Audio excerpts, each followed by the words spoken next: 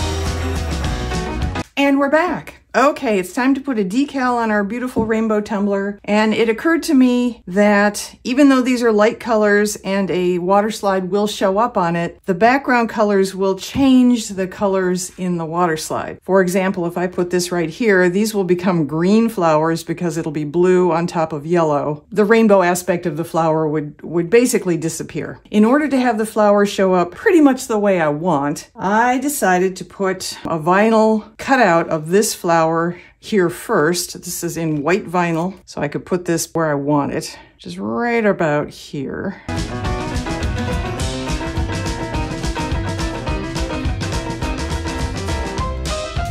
Okay, and then make sure this is all nice and flat on the cup. I think this will do. Here's hoping anyway. It's not like I haven't had some trouble with this cup, because I have. You saw me struggling with the purple. Okay, so we have our flower. This is my Hippoo, H-I-I-P-O-O, water slide decal paper. After I printed this graphic out on the Hippoo paper using my inkjet printer, I sealed it with 2 layers of Rust-Oleum 2X gloss clear spray, and then I put a 3rd layer on, and that was the Plastidip Glossifier. So in we go. We'll see if this works out the way I hope it does.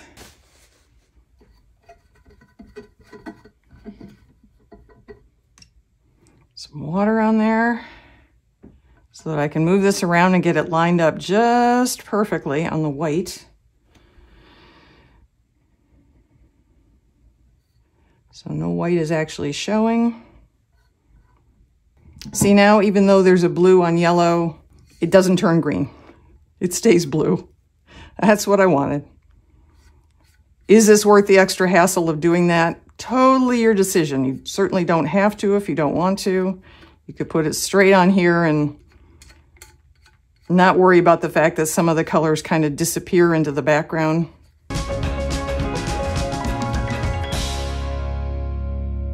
All right, there it is. I'm gonna let this dry, probably overnight, just to be on the safe side. I want it completely dry before I put resin on it. Just to ensure that everything sparkles, I will use my rainbow alcohol ink in the layer of resin that I'm gonna put over the whole cup. And yeah, the next time you see this should be out in the sunshine, so stay tuned.